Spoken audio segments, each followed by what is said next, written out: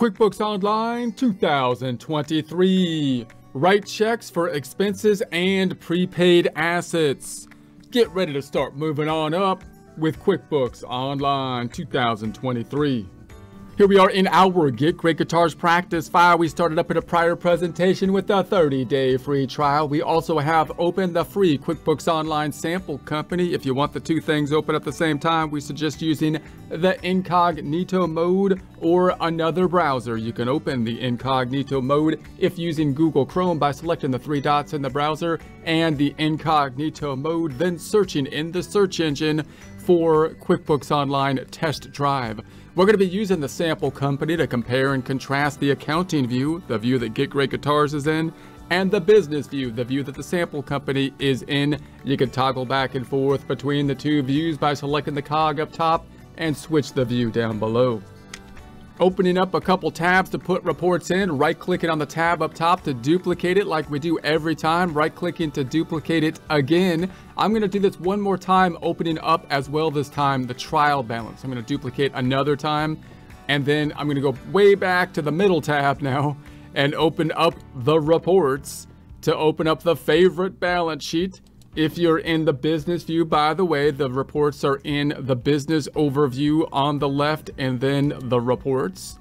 That's where they are there. So then I'm going to go to the middle tab, go to the reports on the left-hand side, open the other favorite, the profit and loss. Then I'm going to go to the tab to the right and do it one more time, reports, this time the trial balance. I want to practice using it. I'm going to close up the hand boogie right now and close up the trial or open up the trial balance by typing in trial balance and picking it up.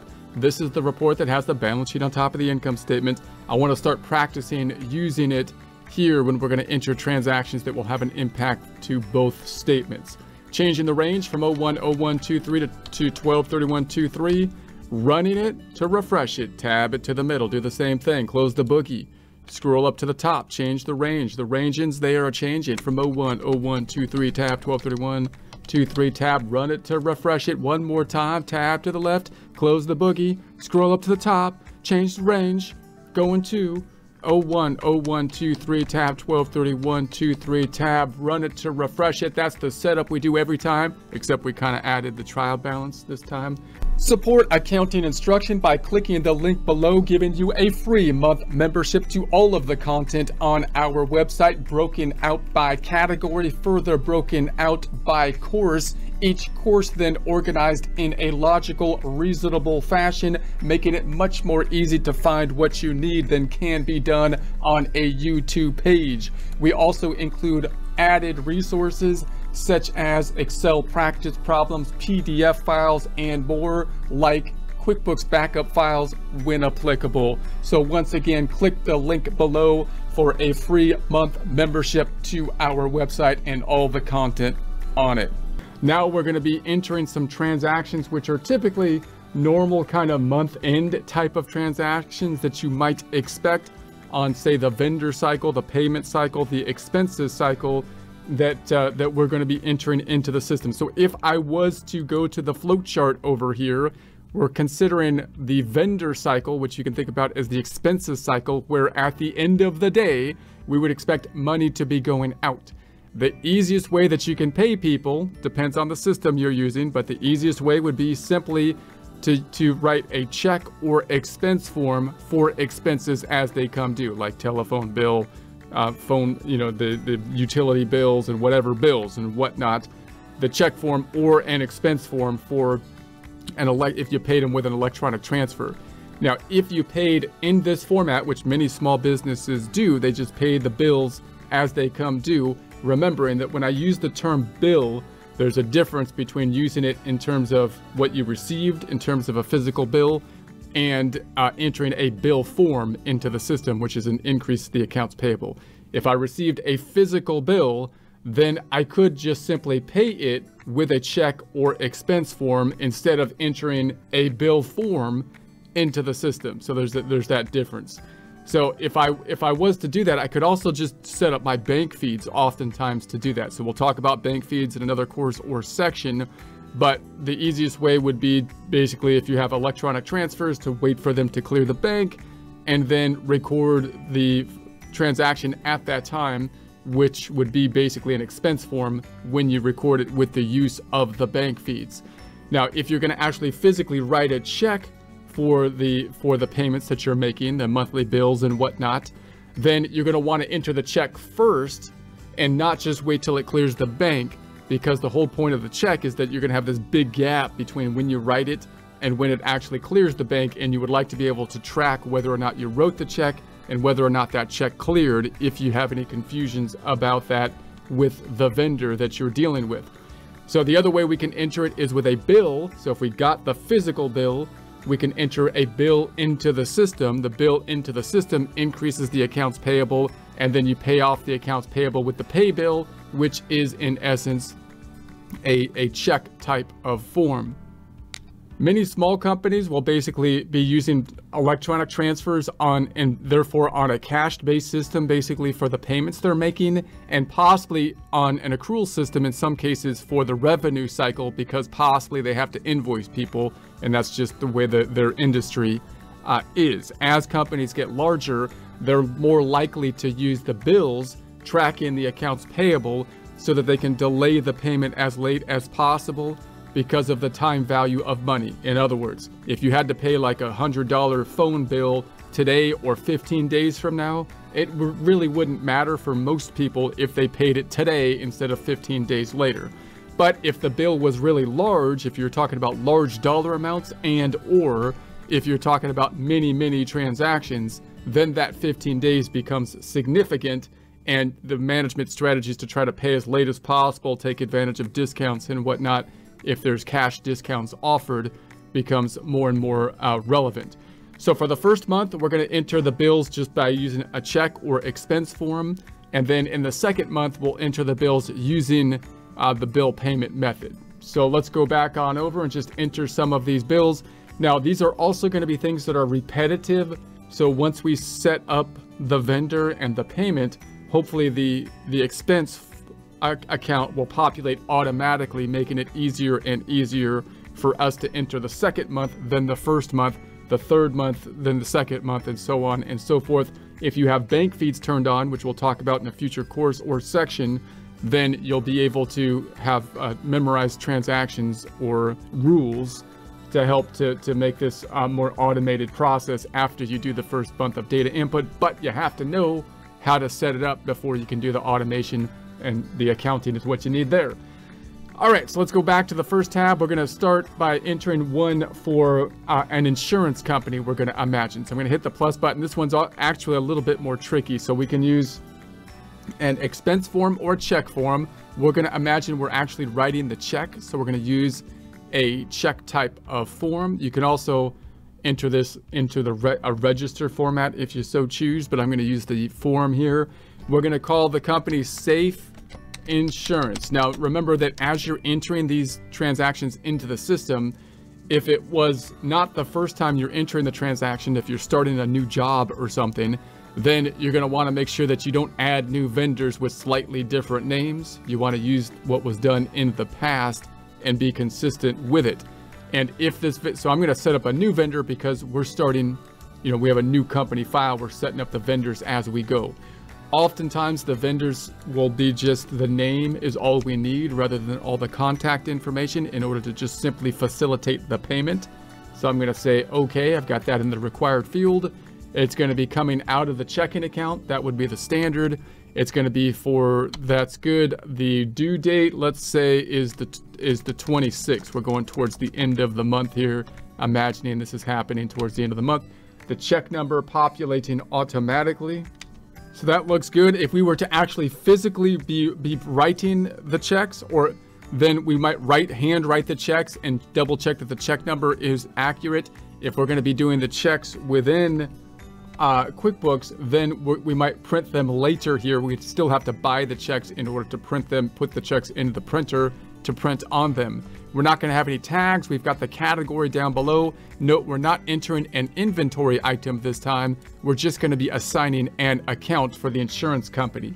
Now, we started off with one that's a little bit confusing, that being the insurance. We might have different kinds of insurance, liability insurance, auto insurance, or whatever types of insurance.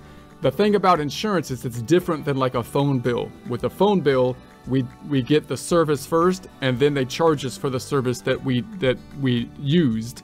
With insurance, we're going to be paying for something that's going to happen into the future. Now, if you're close to the point in time where the actual benefit is being received, then it's not a big deal and you can expense it kind of as you go.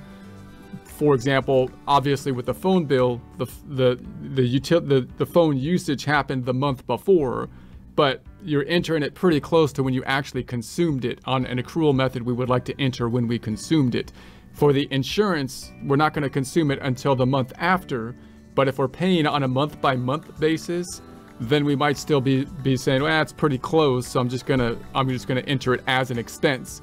However, if you paid for like 5 years of insurance up front, then it starts to distort your income statement, right? And this is the same concept as it's most clearly seen in like fixed assets. If you bought a building for $100,000, you paid $100,000 cash for it, and you expensed it in January, for example, on the income statement, then January versus February, when you try to compare your performance, will be way skewed, because January will look like you did really bad with this huge loss. But really, you bought a building that you're going to be using for 39 years or something like that. So what we need to do then in that case is put it on the books as an asset, and then allocate the expense over the time it's going to be consumed. Same concept for any other kind of prepayment.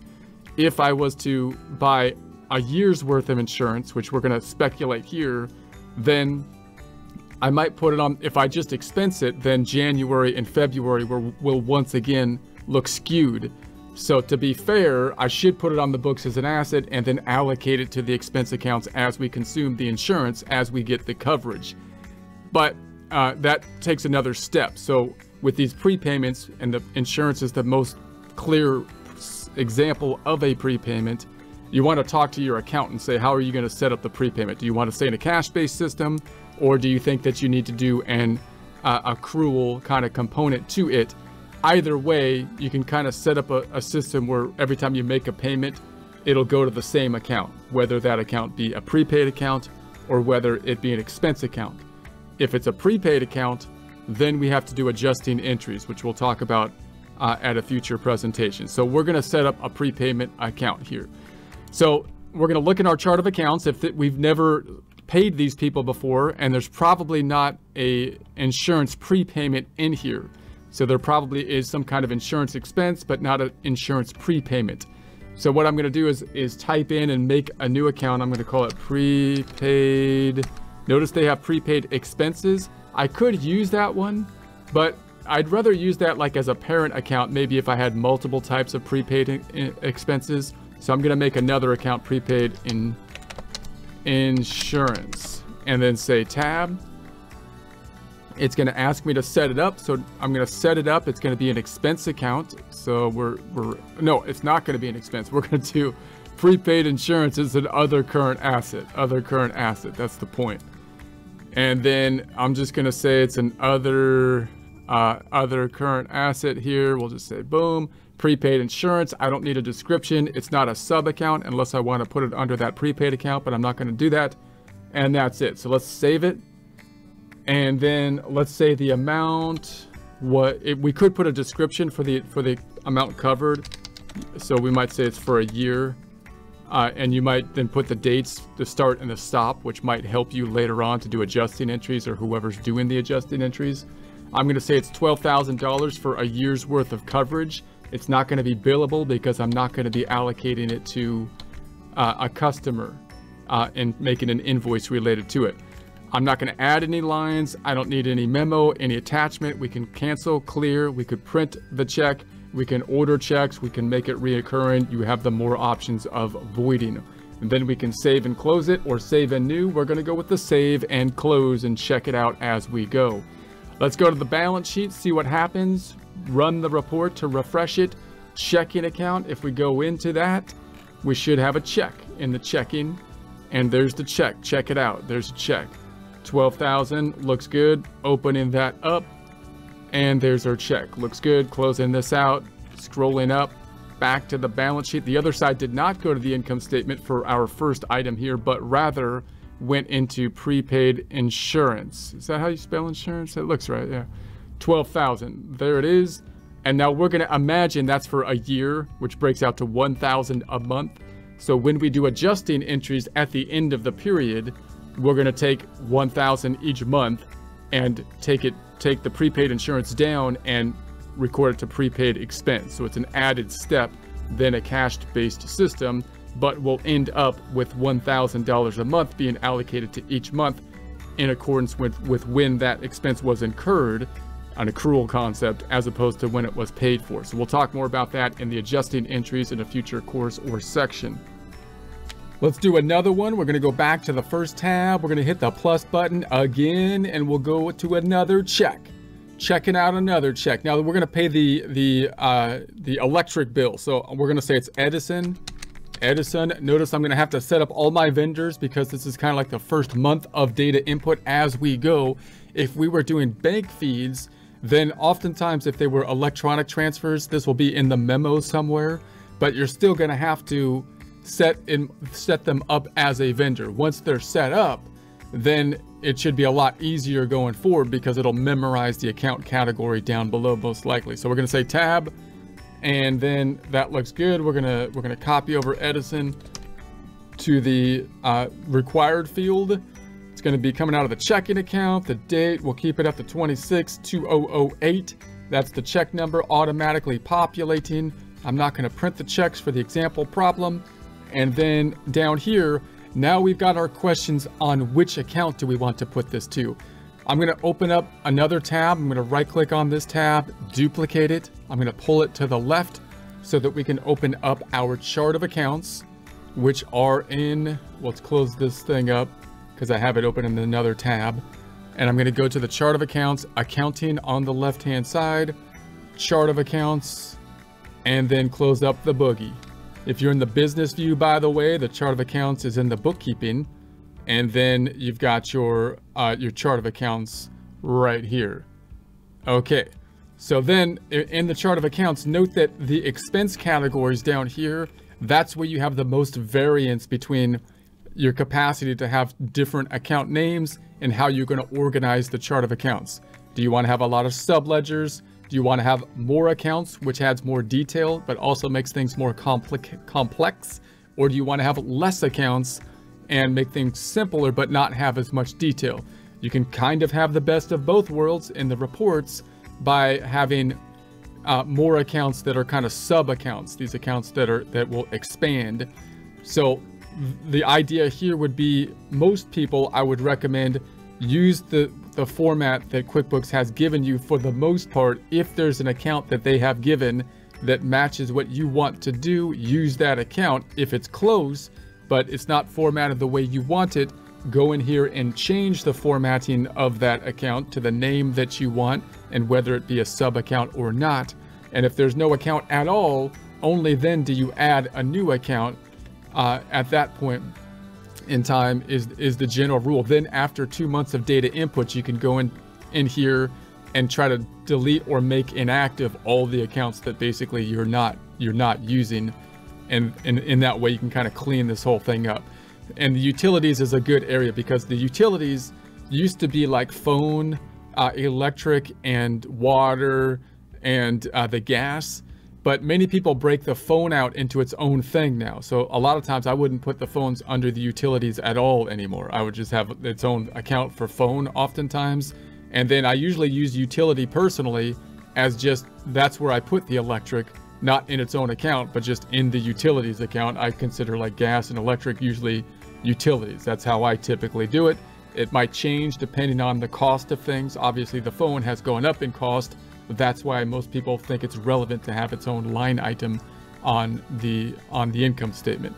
Okay, so if I go back on over here, I'm just going to put this into the utilities account directly, and I'm just going to put it into that account, and I'm not going to use all these sub accounts under the utilities. Is going to be my idea. And then the telephone, I'm probably going to change the name and take it out of being a sub account when I get there.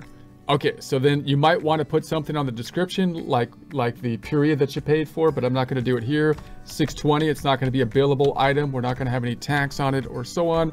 This is going to decrease the checking account. The other side's going to go to the income statement this time.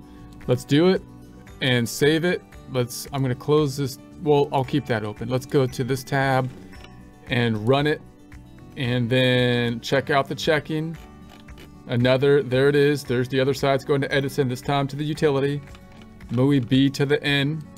And then we're going to go to the tab to the right and run it to refresh it. And then now this side is now in the utilities under the expenses. We've got our first expense account. Isn't that wonderful? Now you can check this out more easily just on the trial balance over here. We've got a balance sheet side, the cash, and then the income statement side, the expense on the same form. See how much shorter and easier it is to have this open than an income statement and balance sheet if all you're trying to do is kind of verify which accounts were impacted by them. So that might be a tool worth checking out. Speaking of checks, let's make another one. Let's go to the tab, the middle tab here, and then we're gonna hit the plus button and we'll do another check. This time we're gonna pay Verizon, the phone company, let's say. So this is going to be, I'm going to make a new vendor, Verizon, just on the fly as we go. I'm flying and we're making vendors in the air, passing clouds and making vendors. So that's going to be our required field, Verizon. Cash account, boom, boom, looks good. Check number populating automatically. And then down here, I'm going to see what they have. Do they have a telephone expense? Telephone? No, they just call it phone. They got phone. And they call it phone services.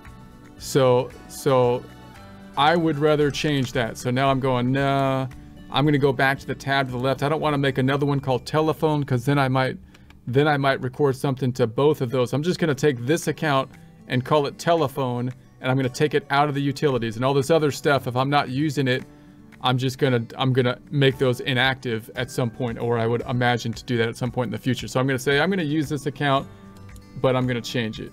We're going to edit it, and I'm going to say I just want to call it not a sub account, I just want to make it a normal expense account in the expense category. So they kind of changed the way to do that in here. So I just click the expense category, which is not a sub account now, and then I'm not going to have anything. I'm just going to call it telephone. That's what I want to call it. So we'll save it. So now it should be updated. They're requiring me to have a field here. So let's say we'll go with utilities on that one. Okay, so then that looks good. So let's save it and close it. So we should be good to roll. It should be down there in telephone and not as a sub account. We'll see it when we get over here. There it is, right there. It's right there. Can't you see? Are you blind? No, I just didn't see it, okay? There was a lot of accounts at the same time. Okay, then, again, you might want to put like a description here, but we're not going to now, and I'm going to say this was for 410. We're going to say 410. Save it and close it. Same stuff's going to happen. Balance sheet, run it to refresh it. Checking account's got a new check in it. A new check we're going to check out in the checking. There it is, the 410, scrolling back up, back on over. The other side's on the income statement, the P to the L, the profit to the loss. Boom, there it is. And on the trial balance, we could have just looked at this one report where it has these two expense accounts on down below. Okay, let's do another one here. This one I'm going to say supplies. So I'm going to go back to the middle tab, and we're going to say new again, another check out another one. Let's check out another one. And this one I'm going to say is going to be supplies. I'm going to say supplies, or we're going to get the supplies from Staples. We'll say this is going to be from Staples tab. And so that looks good. I'm going to copy that on over here. Boom. And then I'm going to save it. So we have our new vendor, check numbers being populated. Now supplies down here is we could have the same kind of issue that we had with with the insurance, meaning if I'm buying supplies and I'm buying a bunch of supplies, kind of like it would be kind of similar to inventory. If I bought a whole lot of supplies and I'm going to be using them for like years into the future and they're significant in dollar amount, then I might put them into a supplies account similar to inventory. And as I use them, I might have to track them, at least most likely in a periodic inventory system, counting the inventory. And that would be something like medical supplies, for example. But if the supplies are small in nature and not material in cost, then the easiest thing to do would be just to expense them. So that's what we're going to do here. We're just going to expense the supplies. So there's probably an account for supplies. So I'm going to type in supplies and see what we have here. They got an expense account for supplies. They also have an office supplies sub account. So it's funny that it's quite redundant on it. So I should probably pick one of these and like delete the other one.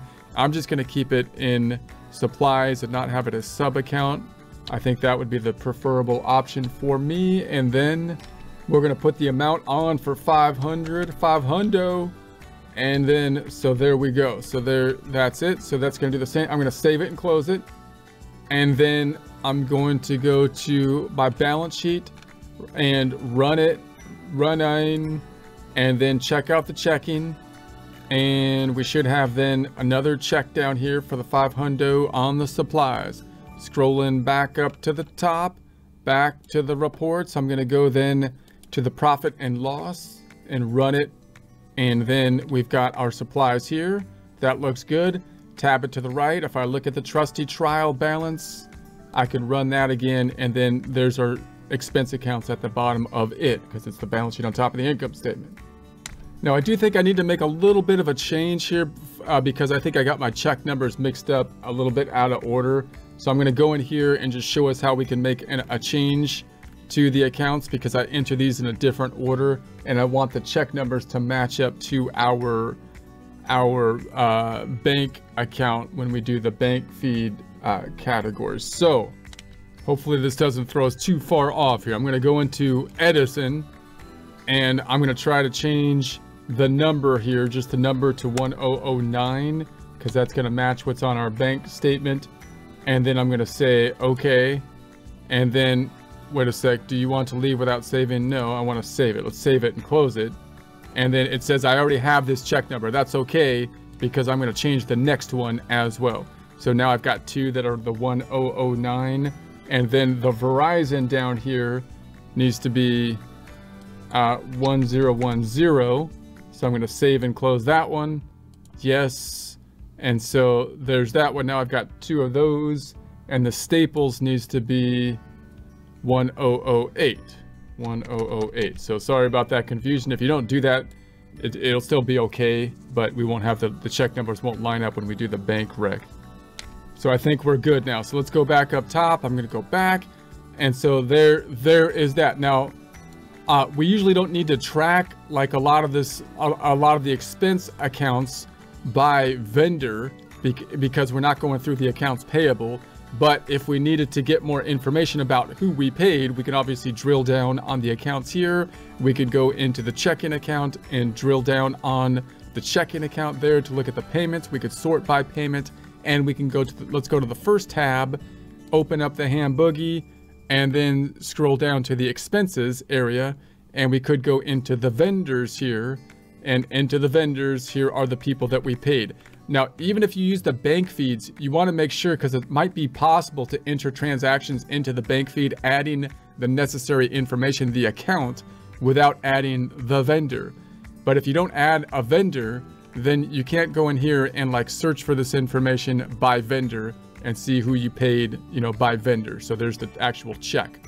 And you don't really necessarily need that information because you can create the financial statements without it, but you might as well have that added data field so that you have another field to search in if you have any kind of issues that you want to go into. You always want to add the vendors and the customers if you can.